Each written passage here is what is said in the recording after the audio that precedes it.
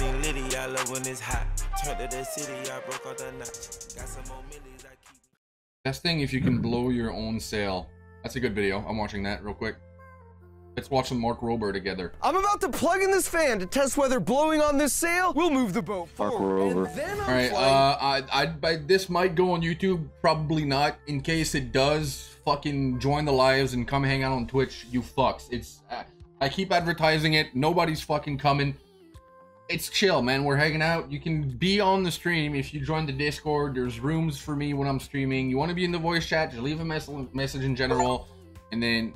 What the fuck just happened? The game started on its own. Okay. Yeah, I'm not coming. I did that earlier. You're not coming? You did that earlier? I didn't want to know about that, man. Alright, you guys come to Twitch. It's chill, we hang out. You can be in the stream if you want to. If you just want to watch, just watch. Even Ujima is saying hi YouTube. I opened the game by mistake. I'm gonna watch this fucking video now. Yes. 4,000 miles to the equator, where I'm actually standing in both the northern and southern hemispheres, because this line here is the equator. Damn, bro, the horses in the back are time travelers. Investigate whether or not this demo for tourists oh, is actually here, I'm gonna do this in case Icy wants to watch as well. Basically, they pour water in this basin. Also, and on the one north little side thing. There is no old videos of Mark Rober that I will ever be reacting to, because in my opinion, Mark Rober is the best fucking YouTuber on the platform, and I have seen every fucking video he's ever made. of the equator, it seems to swirl and drain counterclockwise, but just a few feet away in the southern hemisphere, the water seems to drain in the exact opposite direction. It's sort of like how you also might have heard toilets flush in opposite directions on different sides of the equator, and we're here to uncover the truth. But I'm not stopping there, because today we're gonna investigate 6 other physics and engineering puzzles using simple demonstrations as we go, because our goal by the end of this video is for you not just to know the right answers, but more importantly, for you to understand why they're the right answers. To kick things off, speaking of hemispheres, did you know the moon in the sky looks like this in the northern hemisphere, like in Canada, but it looks like this in the southern hemisphere, like in Australia? It's upside down! And while that is a fun fact, it's even more fun to understand why. And this is why. As we all know, the Earth is a sphere. So if you were Superman standing at the north... I don't know about as we all know. I don't know. There's a lot of... I think that's why he emphasized it, as we all know. Yeah, there's a lot of dumb motherfuckers that don't think it's spherical. Pole in the northern hemisphere, you'd look like this. But if you were Thor standing in the southern hemisphere in Antarctica, you'd look like this. Now, of course, the moon over here orbits around the Earth like this, and I'm gonna add an arrow to it to help us with orientation. And so to Superman at the North Pole, that arrow would point up, but from the perspective of Thor at the South Pole, that arrow would point down from his perspective. And now I know what you're thinking. If all that's true, then which way would the arrow point if you're Spider-Man standing here at the equator? Well, according to our model here, it should be sideways. And sure enough, here in Ecuador at the equator, I'm happy to report that the moon does in fact appear to be sideways. For fun fact 2 of 7, if you just stick 2 pins in a cardboard like this, and then connect them with a string and trace it out, you get my favorite geometric shape, an ellipse. But there's something really special about these 2 pinholes. They're called the focus points, and any straight line you shoot out in any direction from one of the points will bounce off the wall of the ellipse and always hit the other focus point. And here's proof, because I've got a laser pointer at one focus point, a ball of wax at the other, and a mirrored surface all along the interior wall. And now you can see no matter which way I point the laser, it always bounces off and lights up the wax. But here's the really cool part. If you build an actual full-size room in the shape of an ellipse, and then you stand at one focus point, you can hear even the faintest whisper from anyone standing at the other focus point, even hundreds of feet away, because all the sound waves bounce right back to your ears. In fact, this actual ellipse-shaped room was built by John Quincy Adams in the US Capitol building. And legend has it, he was a master at anticipating the moves of his opponents plotting against him on the opposite side of the large hall. And now that you know the physics involved, it should come as no surprise that John Quincy Adams conveniently placed his desk right on top of this leftmost focus point. Next up at number 3, everyone knows when you slam on the accelerator pedal in a car, the stuff inside slides backwards, and then when you slam on the brakes... I have a... Okay, no one knows about this except Will. I don't know if he's still watching the stream. But I have a cooler in the trunk of my car. It's been there for like 6 years now, and I refuse to take it out because every time I travel, it's the funniest shit that it's just bouncing everywhere. And yes, it does do that. Stuff inside just keeps moving forward. Yeah, see, Will is typing, "Oh my god," in chat. By the way, which is why we wear seatbelts. So then why the heck when I'm driving to the birthday party and I have to slam on the brakes, does the cake slide forward, but the balloons actually move backwards? As for the cake sliding forward, well, that's just Newton's first law in action, which basically says all stuff is kind of lazy and wants to stay still unless a force comes in and tries to move things. And then Newton's second law tells us that the more you weigh and the more mass you have, the more force is required to even get you to move. But here's the thing we sometimes forget. The air around us is a fluid, and it also has mass. It weighs something. This is why air pressure is a thing. There's tons of air molecules stacked up above us, and they each weigh just a tiny bit. So we are like at the bottom of this air molecule dog pile. This is why your chip bag expands when you head up to the mountains. It's because it's moved up the dog pile. Now there's less air above it, weighing down, pushing in on all sides. And for a little proof, here's a simple demonstration that the air molecules around us do actually weigh something. When I throw this balloon at the side, it moves, but it doesn't quite knock it over. Now all I'm gonna do is take that exact same balloon and just add air. That's it. Everything else is identical and unchanged. And yet now, it bonks the sign over. So that means we increase the mass only by adding some extra air. Because again, Newton's second law states, the heavier, the more massive a thing is, the better it is at bonking. It's like a science video for all ages. So the car, when you slam on the brakes, it's not just the stuff in the back that has mass that wants to keep moving, the air, but all that invisible air does too. So when I slam on the brakes, the air itself also sloshes forward. And since that air is more dense than the helium gas in the balloon, the lightweight balloon gets forced backwards. And that's what we'd expect, right? We say a helium balloon floats in air, or this ping pong ball floats in water, but it's almost more like the heavier, more dense thing, in this case the water, rudely cuts to the front of the line, forcing the poor ping pong ball up and out of the way. In fact, you can see if we lay this jar on its side, the same thing happens as in the car. When I give the jar a push, the water sloshes back, which forces the less dense ping pong ball forward, and then when it stops, the dense heavy water sloshes forward, forcing the ping pong ball back. Then for number 4, we're back here on the lake to figure out if sailboats move by having wind blow in their sails, why don't they just get a big old fan like this to power them through the water? Sort of like the guy in this viral video who's using a leaf blower, pointing into an umbrella to scoot his way around on a skateboard. Well, let's think this through with a simple demo of a fan that's attached to this train car. When I turn the fan on and it blows air to the right, which way will the car go? Well, of course it goes to the left, because it's basically cutting through the air and pushing it backwards, which creates an equal and opposite reaction that pushes the train forward, just like an airplane propeller pushing air backwards moves the plane forward. It's no different than me standing on this skateboard, and when I push watermelons to the left, they push back on me, so I roll to the right. Nate! Again? And so now let's place a brick here so this car can't move, and then add a second cart here with a sail. Now when I turn the fan on, which way will this cart move? Of course to the right, because all that fast-moving air hits the sail. It's like it's being bonked by all those tiny little watermelons. So if we now remove the brick, and this cart wants to move to the left, and then this one wants to move to the right, what'll happen when we connect them?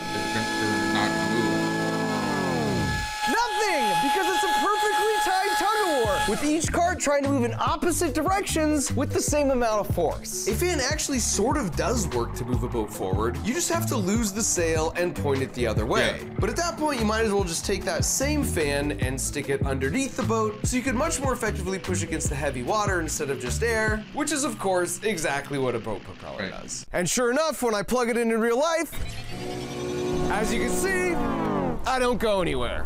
So then if we've totally debunked the idea of blowing your own sail, then what about that guy with the leaf blower and umbrella on the skateboard? Well, I've copied his exact same setup here, and I can confirm it actually does work. It just has nothing to do with the umbrella or the leaf blower, and everything to do with the fact that this is an electric skateboard, with the battery stored right under here, exactly the same as you can see in a bunch of these shots from his video. Now, before we get to the last three, including answering if this demo for tourists is a scam, if you're like me and you love that aha moment when you learn something new, well, I got great news for you. Let me guess, Crunch Labs? From Fortnite. You said it, Jimmy. That's right, because packaging up that moment is why I created Crunch Labs. You get a super fun toy every month in the mail that comes with a video where I teach you all the juicy physics that make the toy work. Mark won't say this himself, but obviously he's worked at NASA and Apple. He's one of the greatest engineers you can ever find. And he's specifically designing these boxes to teach you all the stuff he learned. He had this water gun that we made, and you can flip a switch when you give it to someone else, and it shoots back at you. I mean, that's awesome. I've pranked you a couple times with the boxes, Jim. I know. So if you want to prank Mr. Beast while experiencing a bunch of those lovely aha moments at the same time, it works. Just visit crunchlabs.com to learn more. Yes. Now coming in at number 5 is the craziest fact I know. Imagine I just finished tying this rope all the way around the world. But now I just found out it was supposed to be a foot off the ground the whole way around. So the question is, how much more extra rope would I need to buy to add to this rope to make that happen? Now you might be thinking double or even triple this amount, but what if I told you you only need this much extra rope? What? 6.28 feet to be exact. Wait, what? Think about that. The circumference of the Earth is 131 million feet. And Wait, yet you what? only That fucked me up. What the fuck? need this much extra rope to lift the whole thing a foot off the ground all the way around. And what's even crazier is if you did this around a basketball, it would be the exact same amount of extra rope. Now the math is just some straightforward 8th grade algebra, and you can see here, because the radius cancels out, it doesn't matter what size circle you use. It always works out to 2 pi, or about 6.28 feet of extra rope. Jesus said, don't worry. have you been watching this? No, bro, I'm reacting to a video. It's just Can you look at my screen real quick? Jesus Christ, dude. Oh God, yeah. Just,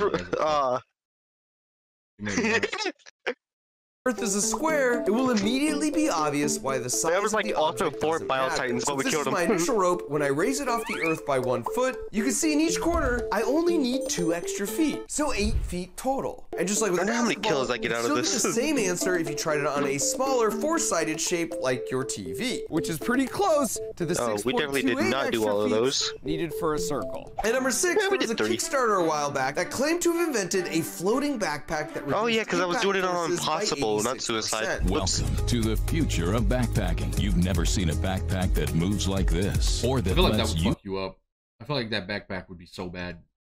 move like this. And this motion I feel like there'd be isn't tons of just whiplash for whenever show. this Yeah, I feel like it'd be so bad. I don't know why. Reduces impact forces by like you're running and then you'd stop and then the backpack would like move up and then you freaking fall over. We're debating whether or not this would actually help. So what do you think? You bought one? Is this a scam? The case for it not being a scam is that when you wear a normal backpack, as you bounce up and down, with each step you take, you're working against gravity as you move that entire weight up and down with you as well. Sort of like pulling this weight up and down with a stiff rope. But if the backpack was elastically suspended on a track, its own inertia would tend to keep it vertically in the same spot. So you could still bounce up and down while the pack wouldn't move. It would be like replacing that stiff rope with an elastic one, at which point you can see it makes it a lot easier on my arms moving up and down as the weight stays in place. But the naysayers pointed out all the pulleys, cords, and extra frames to make the system work is still an extra 4 pounds of weight, and whether it's bouncing or not, you're still carrying 4 extra pounds to the top of the mountain. Plus, the video just shows the ideal use cases. Right, so I just need level 20 to get all the things I need. Smoothly hiking over rough terrain. And I felt like both sides sort of had like a valid very, arguments. like, So as a firm believer in the scientific method, I ordered one myself, and then when hiking through a few miles with the normal backpack, and then put the exact same amount of weight in the Hoverglide backpack to qualitatively compare. You're trying to make content and you're singing, bro. Oh, my bad. Difference. So far, I don't like it. Feels like it's like rocking me back. See, that's what I'm saying. Oh, that feels good. That's kind of the trick, I feel like. If you hit the right cadence, it's magical. If it's not the right cadence, it's the opposite of magical. Oh yeah, now it's... And then it gets out of sync. Throws you literally off balance. Yeah. So my verdict is that on flat, predictable terrain, it can be beneficial. But on any sort of rough, sporadic hiking terrain, it's just not worth the extra weight and force from out of sync issues. Jesus. And Yeah, for our no, that's final not good. science challenge, we're Yeah, back that at almost the pulled equator it in backwards. Ecuador to see if this popular demonstration for tourists is actually a scam. Does the water really drain in opposite directions, even just a few feet on either side of the equator? And relatedly, do toilets also swirl in opposite directions in the northern versus southern hemisphere? Now for the toilets, let me just debunk that myth out of the gate. Because if you look closely, the swirl direction is just a function of which way the nozzles point, as you can see here, and with any toilet you inspect yourself. But what about sinks that have just a drain, like in the demo here, where there are no nozzles? Well, believe it or not, there's actually some truth to this idea because of something called the Coriolis effect. And it's the same reason you might have noticed weather patterns like this spinning counterclockwise in the northern hemisphere, in which case we call them hurricanes, and clockwise in the southern hemisphere, in which case we call them cyclones. And the reason for this is pretty straightforward to understand. If you imagine you have a very big sink that spans from the equator all the way up to the North Pole. In that case, a single drop of water in the sink at the equator here is going for a joyride really fast as the Earth spins. And a drop of water near the middle is moving at a medium speed. But a drop of water at the North Pole isn't moving at all because it's right on the axis. So now when you pull the plug on the sink and the water moves towards the middle, the drop here is suddenly moving laterally much faster than the slower water that was near the drain. So it gets out in front of the drain. And conversely, a drop here at the North Pole is laterally moving much slower than the water near the drain. So it falls behind. So when all the drops are affected this way, you naturally get a counterclockwise swirl, just like a hurricane, where the eye of the hurricane is the low pressure zone like a drain. And then of course, applying all this same logic to the southern hemisphere would naturally do the opposite, resulting in a clockwise swirl. So does this mean that sinks do in fact drain opposite in the northern and southern hemispheres? Well, sadly, no. Because the Coriolis effect is really only noticeable the greater distance you're moving up or down from the equator. So unless you have a 5-mile wide sink, or if you make the most perfect of perfect conditions like my friends Destin and Derek showed, the water is flowing clockwise due to the Earth's rotation. The water is going counterclockwise because I'm in the northern hemisphere. It's real. This effect is way too small to have any meaningful impact on the swirl directions of sinks and toilets, at which point it comes down to other factors like sink geometry, or the fact that the seemingly still water was actually so the Australians have just been building their toilets backwards and calling it barely moving around when the plug was pulled. So then what about that tourist demo? Well, if you play it back and look closely, you can see at the end of his pour, he does this subtle twisting motion. So the water would just continue to swirl in the direction of the twist. So when he finishes the pour here, he twists this way and the water continues swirling that way. And then after moving the sink allegedly over the equator, he finishes his pour twisting the opposite direction. And then the water swirls in that opposite direction. In fact, you can easily recreate this demo yourself at home to see that by copying this method, you can also easily get a whirlpool in both directions. And therefore, it should come as no surprise that when I ask this question, does it work even like if I pour the water? I was denied the opportunity to test and observe. On top of all that, as the final nail in the coffin, if you actually look up the GPS coordinates of this place, it's more than a football field away from the official equator, which means we were actually in the southern hemisphere the whole time. So instead of actual science, this is just an attempt to take your money with nothing more than a lame magic trick, where the real magic is all that new juicy knowledge I just wirelessly transferred through that screen you're watching me on. Humans are so easy to trick. Holy shit, we're dumb. Brain. They are. Yours. And also, I don't really find much of that knowledge. It's a new year, which means it's a great time what situation am I going to use any of these? It's interesting. Passion for learning, because that passion is not only the main driver for why I make these YouTube videos, but it's also why I created Crunch Labs, where we ship a really fun toy to your porch every month. And not only do you learn how to build and think like an engineer, but you learn the fascinating physics and engineering principles that make the toys work. Every month is a new principle, and the best part is, just like how you hopefully enjoyed watching this video, it doesn't feel like I'd rather learning. have my kid doing this than watching CoComelon. You know what I mean? Yeah, or Baby Shark. Or Baby Shark, yeah, or playing Fortnite. So, because we're real good at hiding the vegetables. And what I mean by that is 87% of kids rated an 8 through 10 on a fun scale out of 10. But also more than 3 out of 4 parents said their child gained a new passion around STEM and engineering after getting the build box. Shit. On top of that, each month your box has a chance to contain the platinum ticket, and if you get it, well, then you're coming out to Crunch Labs to build with me and my team for a day. So if you want to invest in the superpower of having a passion for learning, just go to crunchlabs.com, the link in the video description, to get your Build Box subscription today. Thanks for watching. Okay, yeah, Scientist Willy Wonka was good. Yeah, I love Mark Rober, bro. This shit's always so... He never uploads, though, because all of his videos take so much fucking time to do.